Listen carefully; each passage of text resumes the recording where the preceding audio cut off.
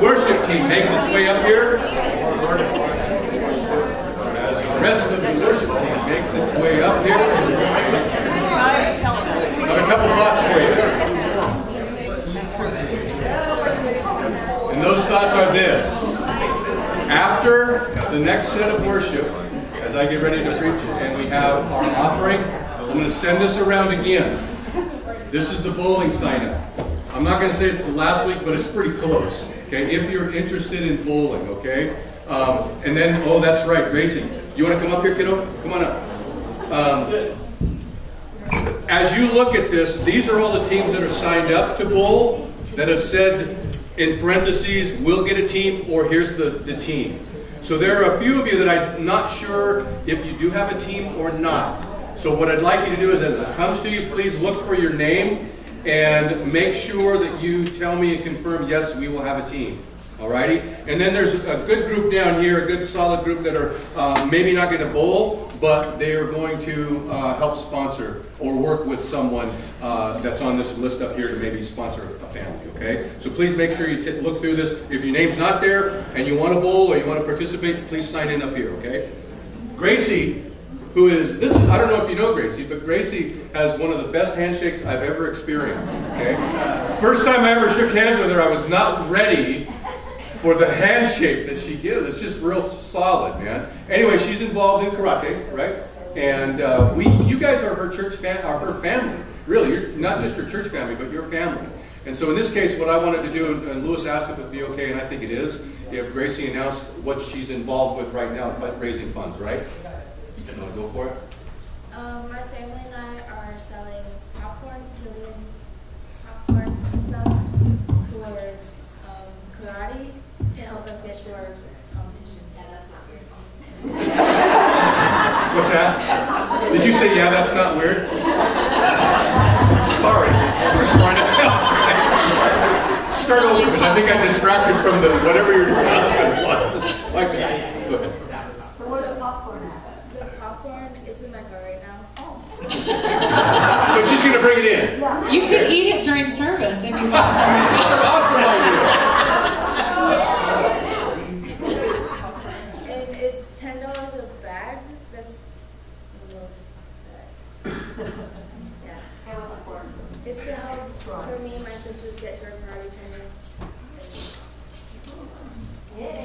Yeah.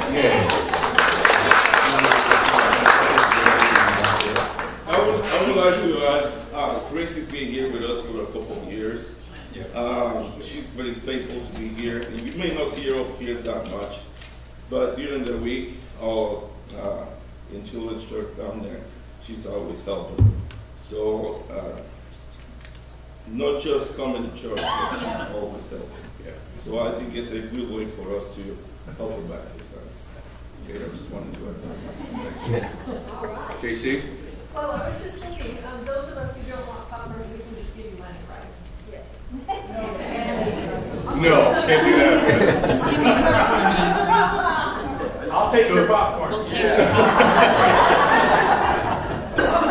So Gracie's going to kind of disappear in a little while probably, and then go out and grab some bags of popcorn and have them in the backpack there when you guys are dismissed, okay? Thanks, Gracie. Appreciate it. Was it you that said that? Yeah, that's not weird. It was you that said it. I feel like All right. there's trouble right there. Troublesome road. I think we need to separate. Well, this is how troublesome it is. Every now and then in worship, those of you who are gathered, look what happens. Raise your hands up. Things get a little crazy, man. All right, let's stand back up and worship.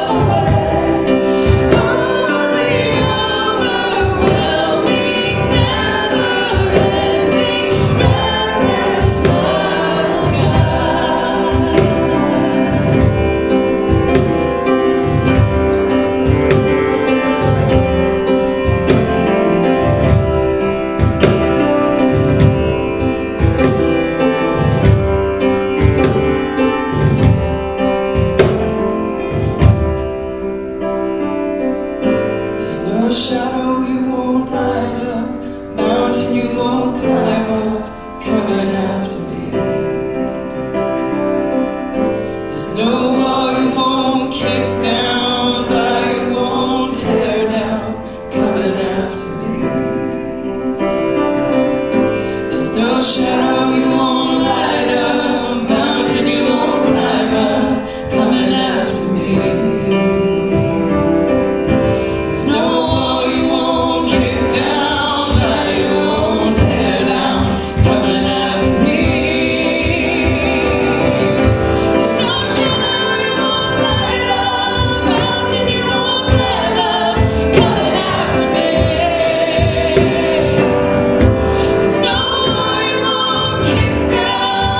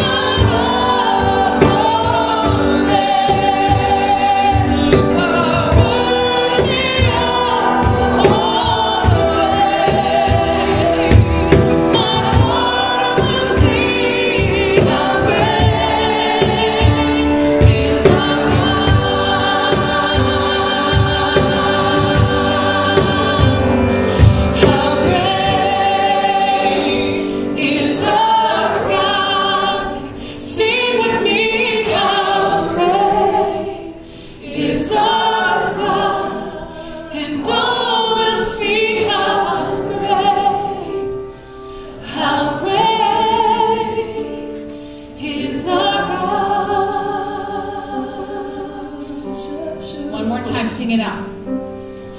How great is our God. Sing with me, how great is our God. And all will see how great is our God. Sing it again. How great is our God. Sing with me, how great is our God. And all will see how great is our God.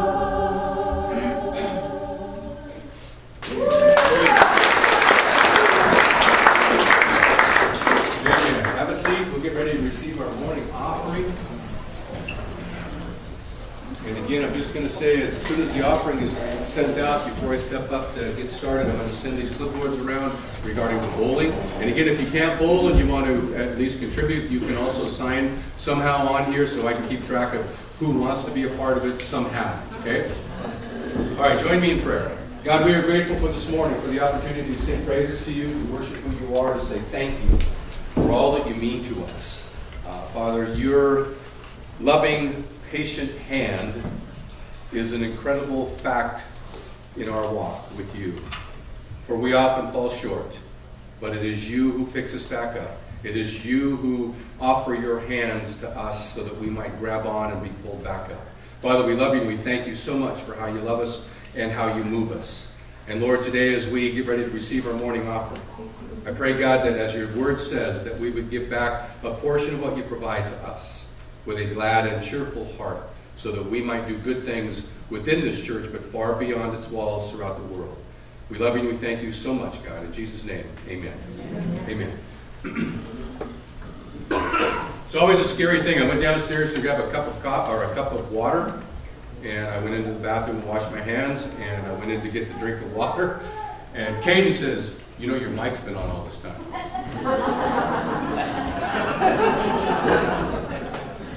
And then that little twerp says, "Just kidding." And all I can think about is, "Oh no, I've been broadcasting upstairs this whole time." Yeah. All right, for those of you who are guests, and those of you who might not have been here for a while, last week we started, actually a couple weeks ago, we started with 1 Thessalonians, and the aspect of how Paul wanted this church and that he had established some time before. In this letter and the second letter, he wants to encourage them because this area, Thessalonica, is a very major area of both commerce, of power, of politics, and of idolatry. And he planted this church there. And he wanted to write to them and encourage them for what they're doing and the steadfast nature of their faith. And as I mentioned a few weeks ago, this particular letter is one of those that kind of covers, in a very clear, crisp way, I believe, all that it takes to be a Christian, the importance of praying for one another. And I'm just going to say this very quickly. I have been absolutely encouraged with praying for you all. As I pray, and sometimes it's with Jennifer, sometimes yesterday or Thanksgiving morning we had breakfast that was around everybody else, and sometimes it's by myself. Yes, Keith.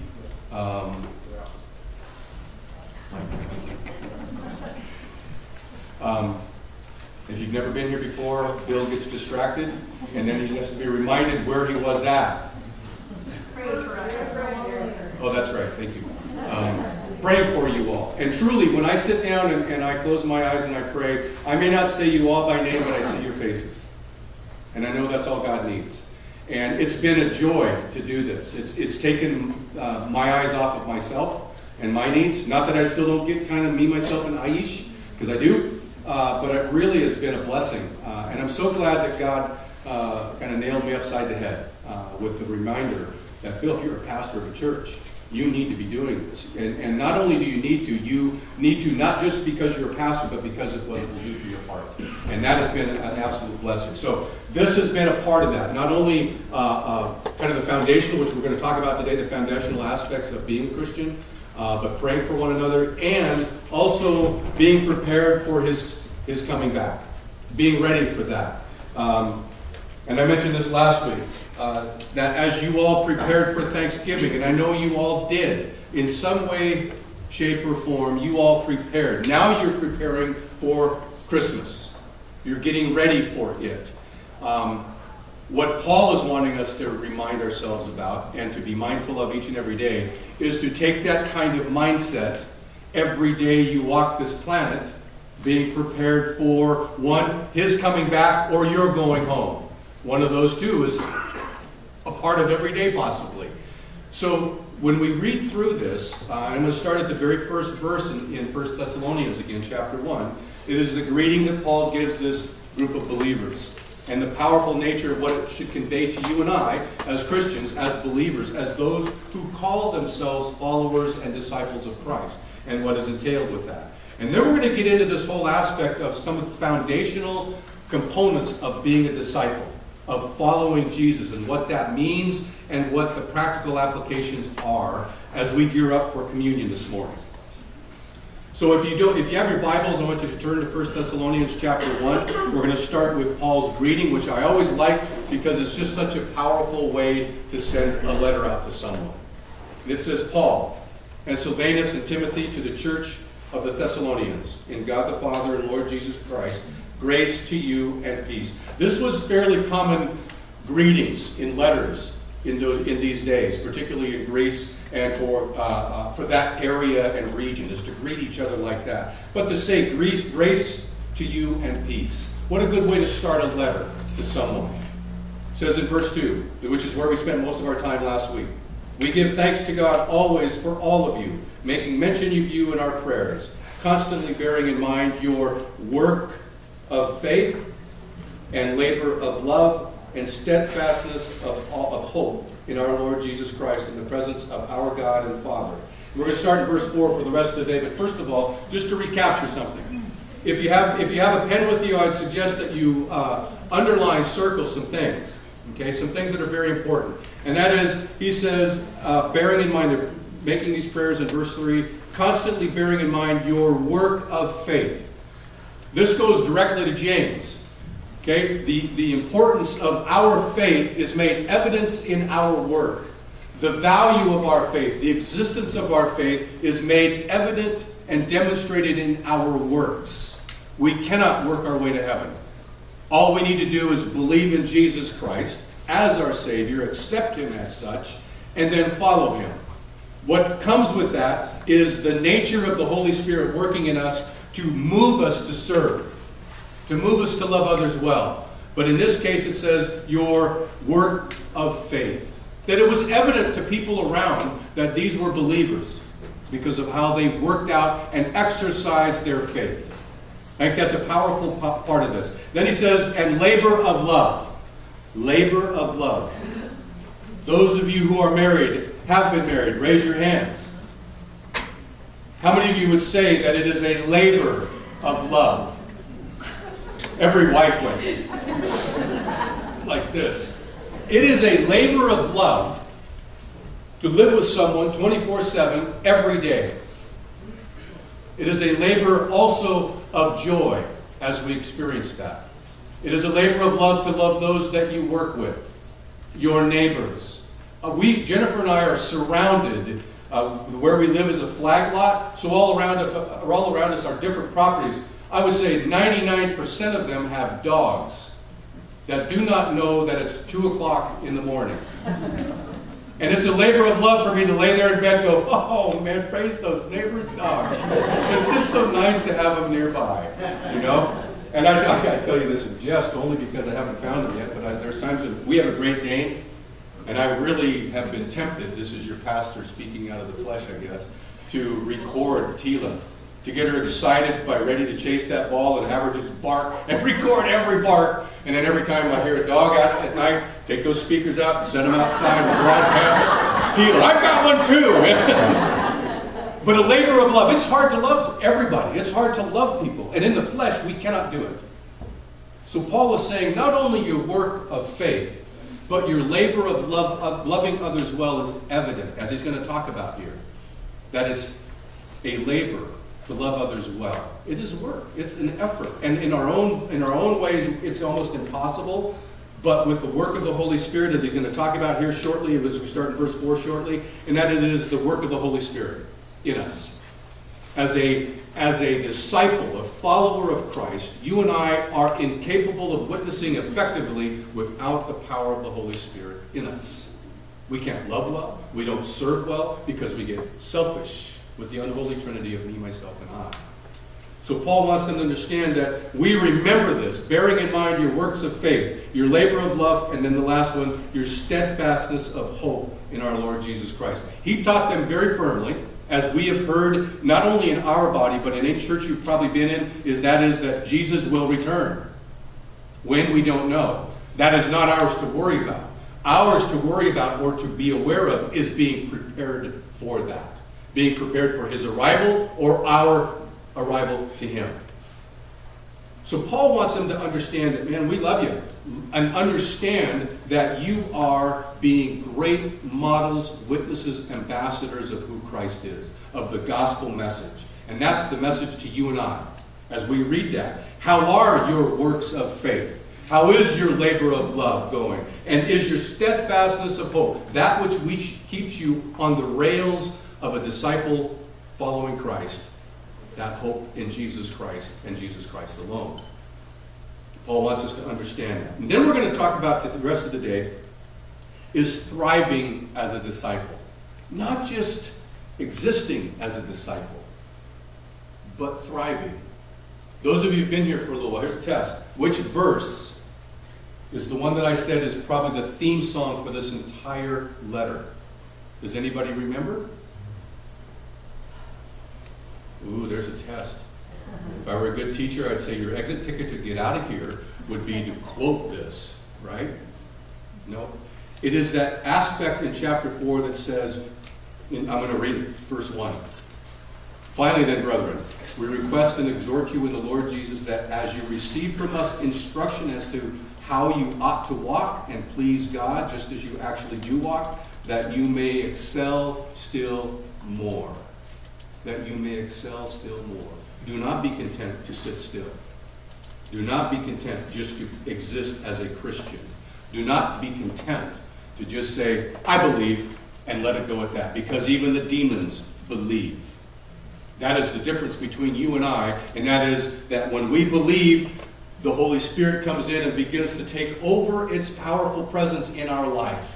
Getting rid of the old Bill. Every day is a purposeful effort on my behalf to allow the Holy Spirit to take over so that I might become more Christ-like. And in doing so, I am moved for works of faith, to love better, and to have a steadfast hope that is only in Jesus Christ. So we are encouraged to excel more. Again, I'm going to drive this home. We cannot earn our way to heaven. We cannot have works replace faith. Jesus is what gets us into eternal life. Our belief, our walk with him, our conviction to live with and for him, not our works. But they work hand in hand, as Paul has said here. So we're going to talk about thriving as a disciple. Thriving as someone who thinks this week will be better than last week. I will be changed to be a better disciple this week. Not through my own efforts, although I have to discipline myself to be purposeful and passionate to follow my Jesus, but also to allow the Holy Spirit to work on me so that I can love my wife better, I can love you better, I can love those that I work with better, I can love those around my neighborhood better. That is what God calls us to, and that is what Paul wants these guys to understand. So we're going to start in verse 4. Verse 4, or continue in verse 4. Knowing, brethren, beloved by God, his choice of you, for our gospel did not come to you in word only, but also in power and in the Holy Spirit and with full conviction, just as you know what kind of men we prove to be among you for your sake. There are some powerful aspects of our walk with Christ that are there. First of all, you and I are called by God. It's a destiny. It is an aspect of of God's plan. And some of you might be thinking, well, how come he just called me and he didn't call these other people in my life? How come he hasn't called others? When in fact, here's the funny part about it, is he calls everyone. Not everyone hears his voice. Not everyone responds to the call. How many of you are, don't raise your hand by this, how many of you are guilty of getting a phone call, looking at it and going, I'm not ready for that yet? Everybody in here, I'm sure, has done that, unless your pastor is solely alone in that. Now, I just kind of laid bare that sometimes this is not going to happen. If you call me, I'll answer. But if I don't answer, don't go, he's looking at the phone and saying it's me. Please don't do that, okay? I'm not doing that. Unless I'm busy with something. But God calls everybody who's ever walked on this planet, but not everybody responds. I'm going to say a name that from all writings responded and gave his life to Christ. Jeffrey Dahmer. You all know that name?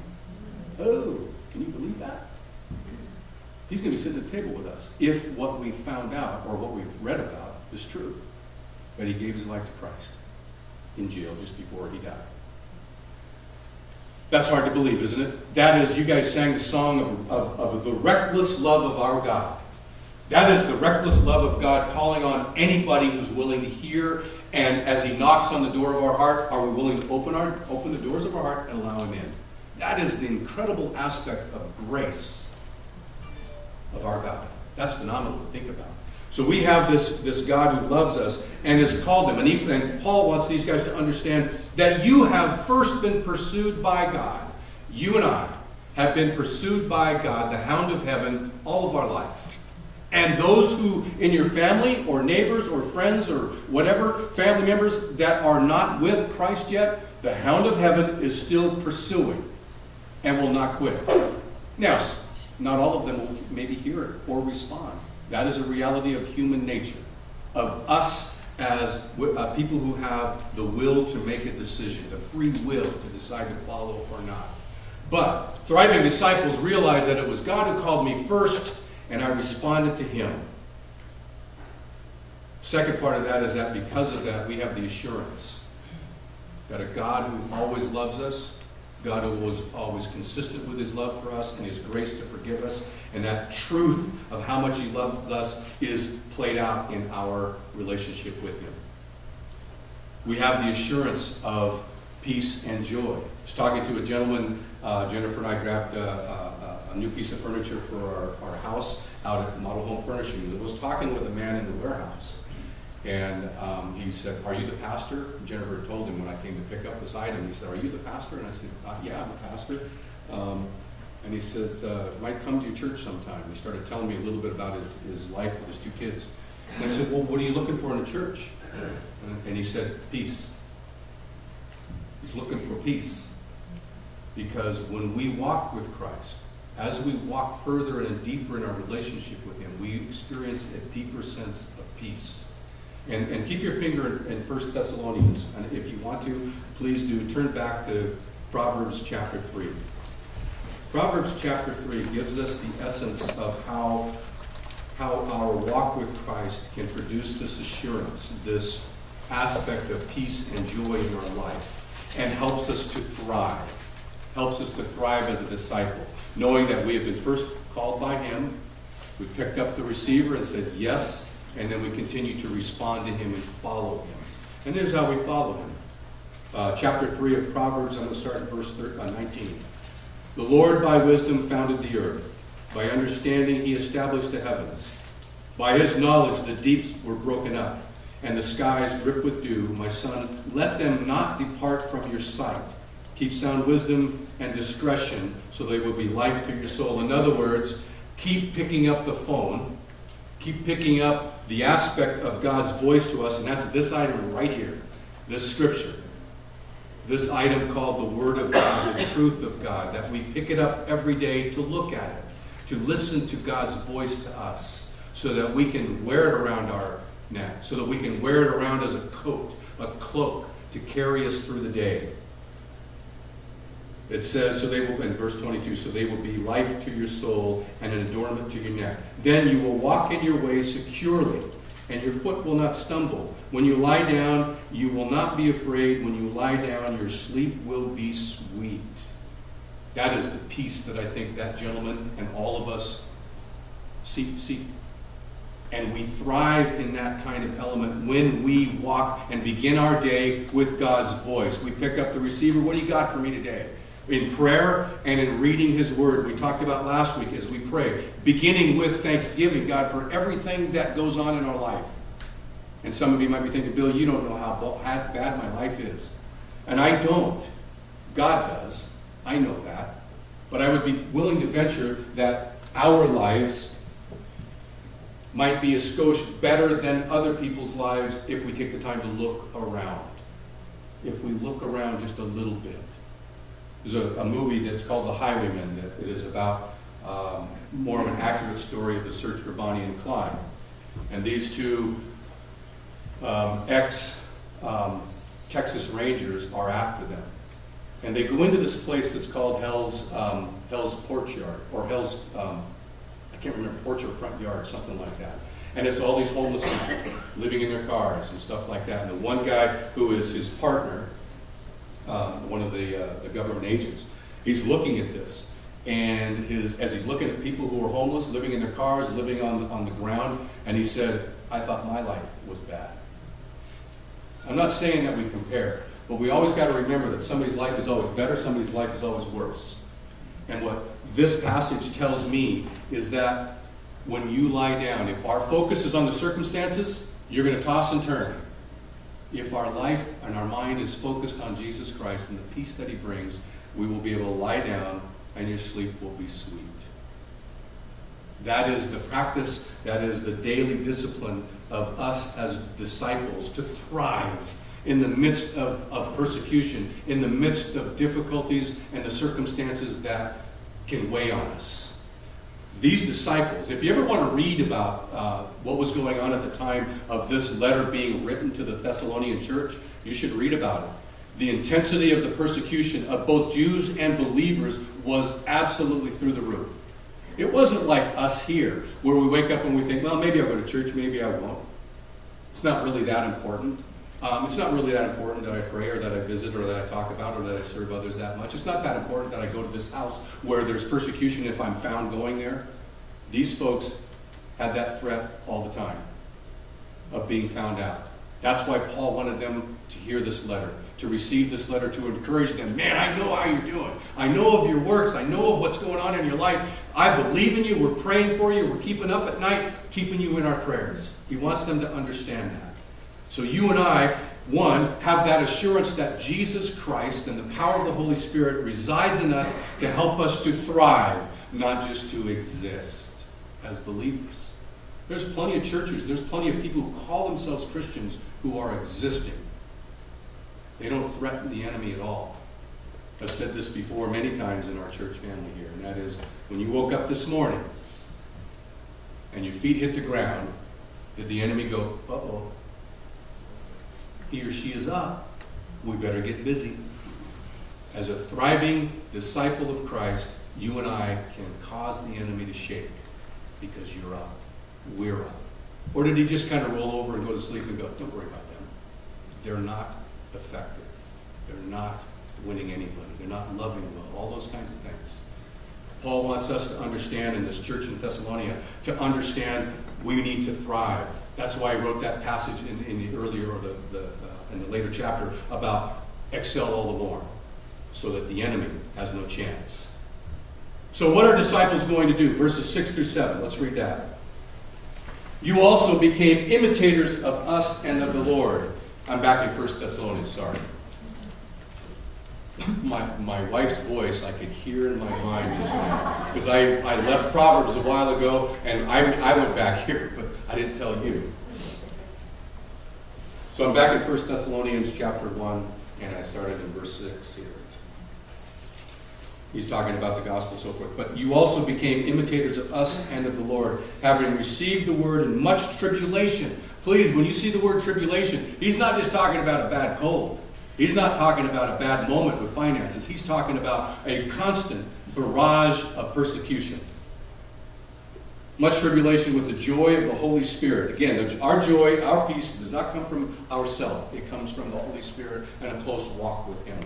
So that you became an example to all the believers, and not just in these two towns, but all over Europe. These guys, this group of believers became imitators, and then it is an example. So you and I, as believers, one of the the natural essence of us as believers is to be followers of those who are examples. Followers of those who are good examples. We have no excuse in our world today to follow great examples. Whether it's on the television, whether it is paper mentors, books that we read, whether it's the opportunity to go to a church of our choice. Not that I'm a good example, but if I don't preach the Word of God, I've always told you this, if you don't hear this when you come here, I'm not a good example. This is the example through what we speak as pastors.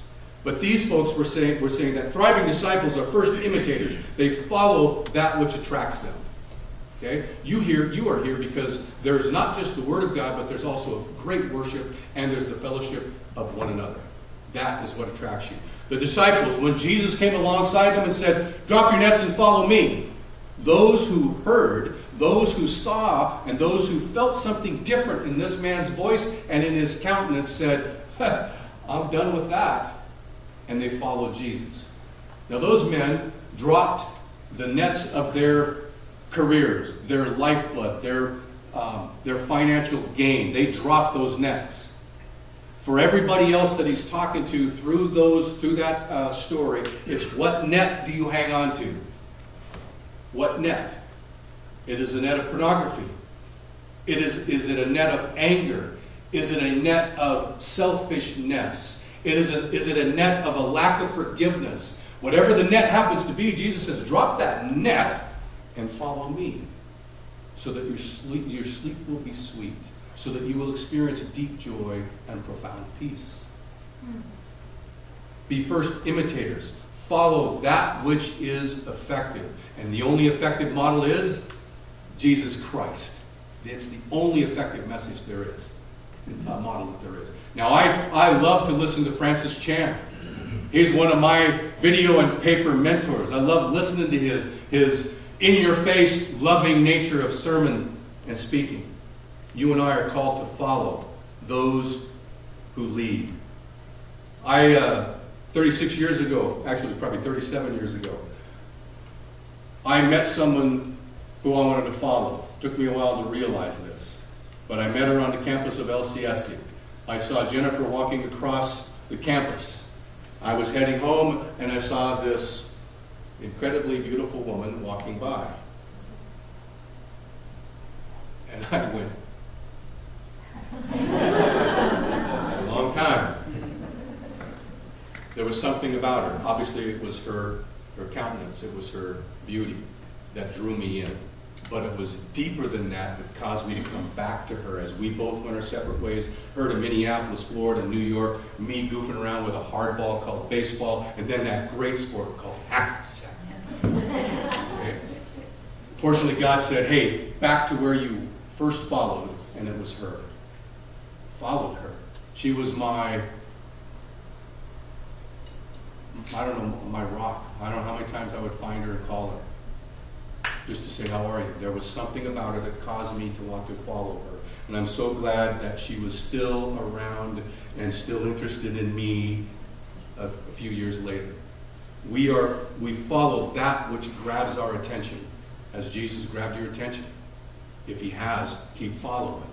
Follow him through all the breadcrumbs, and these sometimes are not breadcrumbs. These sometimes are whole loaves of bread that say, here, in your face. Sometimes they're here, you need this morsel of food, the comfort, the encouragement, the strength. Sometimes it's conviction. I don't know if you know the name Lee Strobel. Lee Strobel, a devout atheist. I'm going to say most of his life. His wife's name was Leslie Strobel. Gave her life to Jesus Christ in 1978. Lived out her faith every day with an atheist in the house and a 5-year-old daughter. Not just an atheist, but I'm talking about an extreme, argumentative, professing kind of atheist who was extremely intelligent. and could threaten any believer if they don't know the Word of God. She just kept loving him, kept loving him, kept loving him, and so did our God. A couple years later, about 3 years later, in 1981, as Lee Strobel said, you know what? I'm going to prove that it's fake. And he investigated researched the scriptures. And as a result of that, he became a Christian. He came face to face with the reality of Jesus Christ as the only way. The reality of the gospel truth message, and became a Christian, and has since produced books, many, many books, about the case for Christ. Phenomenal books.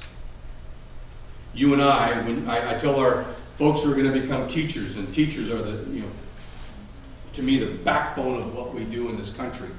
But I tell them, before you think about you wanting to become a teacher, okay, you need to know that everybody's eyes are on you all the time. You are always being watched. You are always on display. You are a role model. People are imitating. People are watching. People are watching. And, some of you who are teaching currently, there are now some of your students who have left your elementary, junior high, or high school who are now coming into our program. And I always ask them, can you think of teachers who you wondered, why in the world are you teaching? You don't even love being with us. And they'll all go like this. And then I think, can you think of those who impacted your life because they made you feel important and significant? And I hear from people. I think I don't know if I told the story, but about a guy named Mr. Alfred at Lincoln Middle School. I've heard more stories about Mr. Alfred last semester than I have in a long time. And I love every one of them. Because the two girls who have been in his class, when I said, who are the teachers that impacted you in a great way? Can you think of those great teachers? Yeah, Mr. Alfred. You impact people beyond measure, Mike. You two, Melissa Warren, where's my other teachers at? Dory, you impact people all the time as a teacher. Beth, I know you were impacting kids all the time.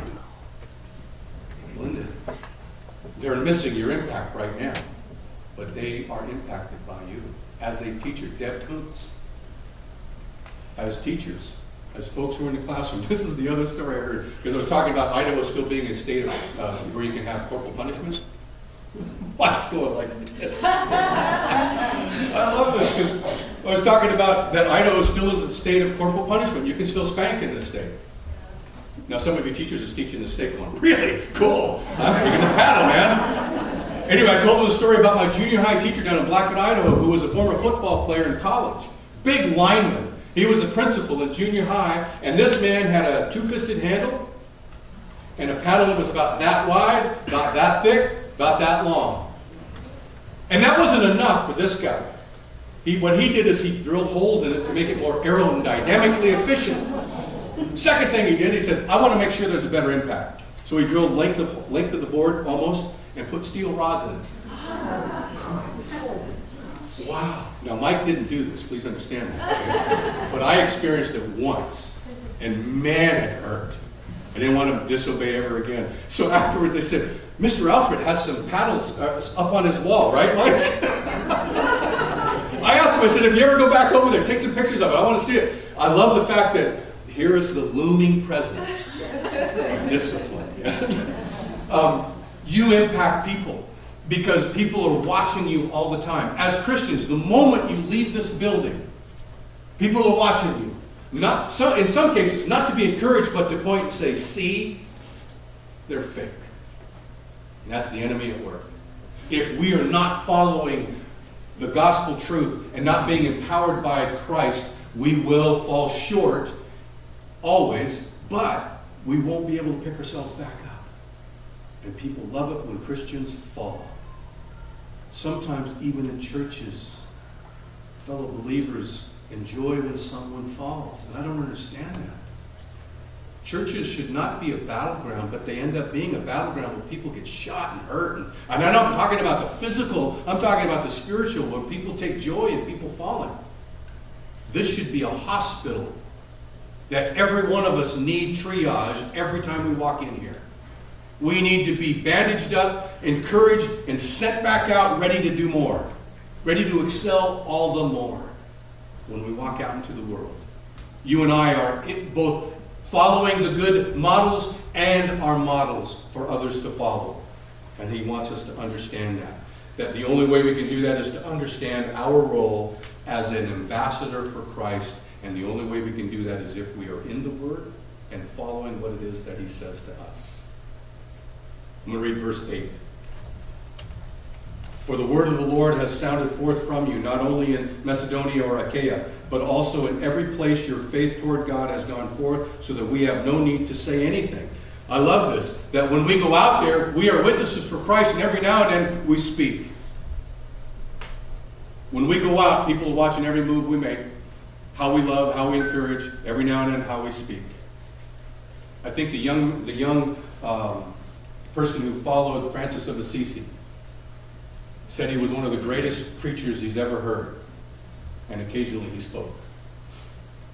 That's the model of action, the model of loving others well. You folks, I got to tell you this, that every time we bowl, your model, your example is left behind at Orchards Lanes. Because every time I call them, whenever I happen to go in to set this up, oh, we love having you guys, and you're such a great group of people. Love having them all here. They're having so much fun. You leave a message with every frame you bowl. When we go to, and we volunteer at the World Series over at LCSC, they love having us there. But when I leave, or we leave, and I come around, I'm talking to Happy Days, I'm talking to the World Series committee, they love the fact that Granite Lake Community Church is in there. They love the fact that we will gather around before we start our shift and pray. And sometimes those Happy Day folks, in fact, last year it was the Happy Day guy that was there that said, Bill, are you guys going to pray? We were starting to get busy, and it was the Happy Day guy that said, hey, aren't you going to pray? And I was like, duh, absolutely we're going to pray. So we are an impactful church because we follow a good model, and that is Christ, and that we become imitators of what we see. The last thing I'm going to read is this, and it's going to lead us to communion. I'm going to start in verse 9. And again, he's still talking about those who are witnesses, those in Thessalonica who are being models for folks to follow. And he says, for they themselves reported about us what kind of reception we had with you, and how you turned to God from idols to serve a living and true God. I'm going to stop there. This should probably be the first thing on all of us. I mentioned earlier that we are called to drop our nets, whatever those nets might be. Nets of selfishness, nets of apathy.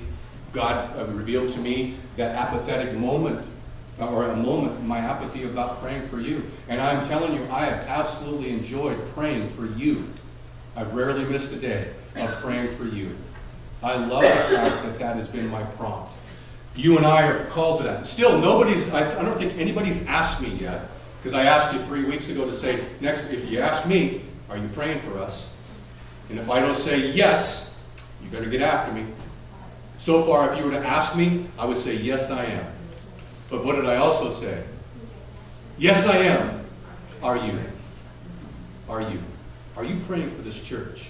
We need prayer that covers this building physically and spiritually. That comes from you and I. The essence of our walk with Christ is made different with how much we depend upon our God's powerful Holy Spirit's presence to carry out our life, to be able to love well, to be able to live a life that reflects who Jesus Christ is, so that we might be a reflection to the lost who are out there who need that.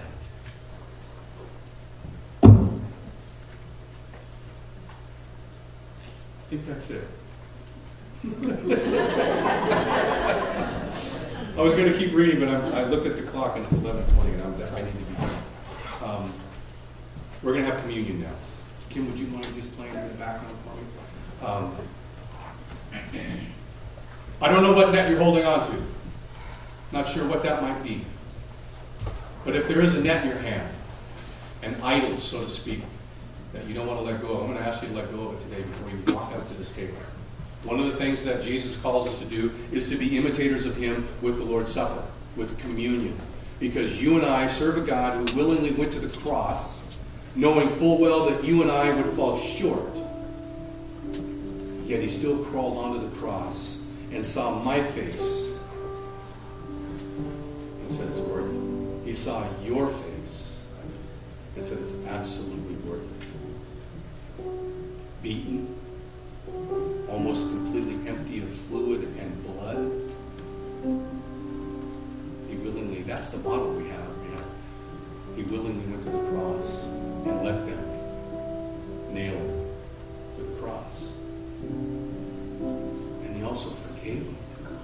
Hanging on the cross, he forgave them because they didn't know what they were doing. You and I know what we're doing. My question is, are you thriving? Or are you just existing? Paul says, do all the more to excel. Raise the bar. Raise the bar of being a Christian that is thriving and depending upon close relationship with one another, but also close relationship with Christ. Let's bow our heads and pray as we get ready to receive communion. I want you just to take some time thinking about any nets that you're holding on to. Nets that interfere with a close relationship with our God, your Savior. Whatever those nets might be, take some time to ponder it.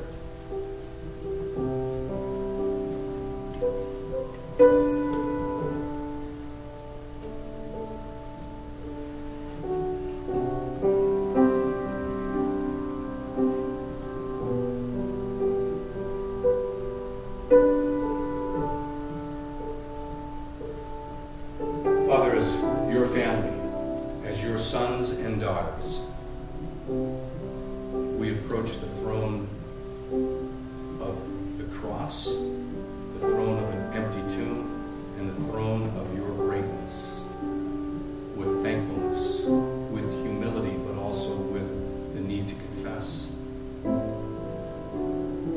And God, as each of us take this time to think about whatever net we might be hanging on to, as we let go of that net and say, I'm ready to follow you, Father, I ask that each and every one of us that pray that prayer before we come up here,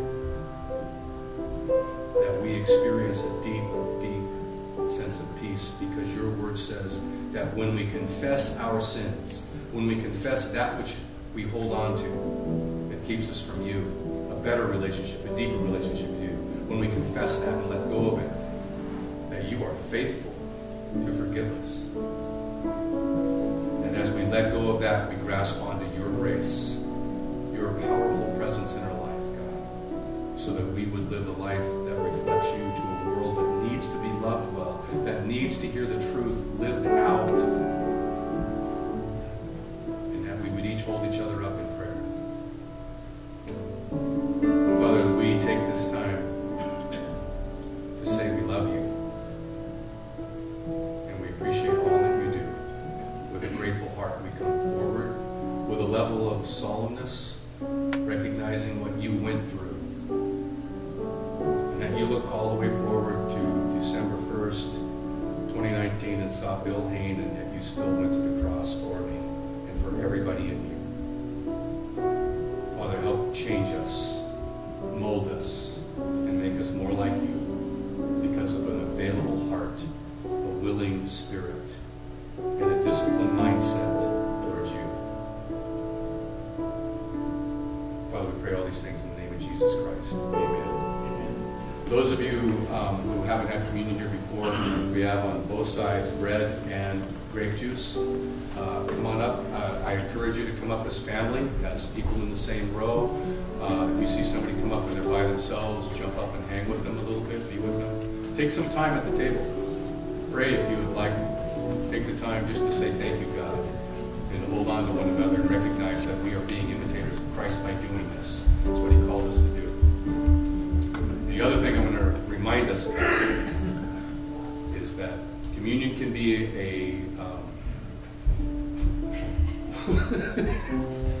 some of you are, how come he's laughing, man? Because this is a danger area over here. It's narrow, and I apologize for that. We've had many people go down.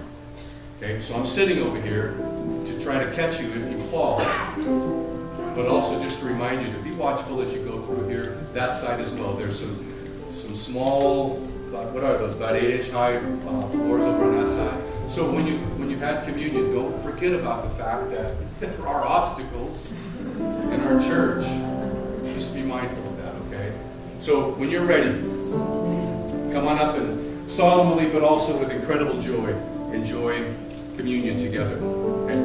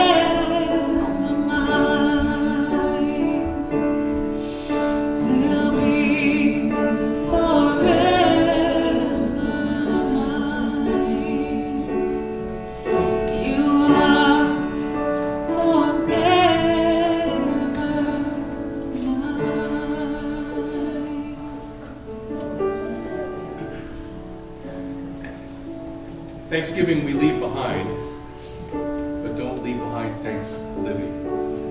Okay? The holiday is behind us, but the action of the heart take with you, and always be thankful for what God has done, what He's doing, and those He puts into our life. Pick up the receiver every morning.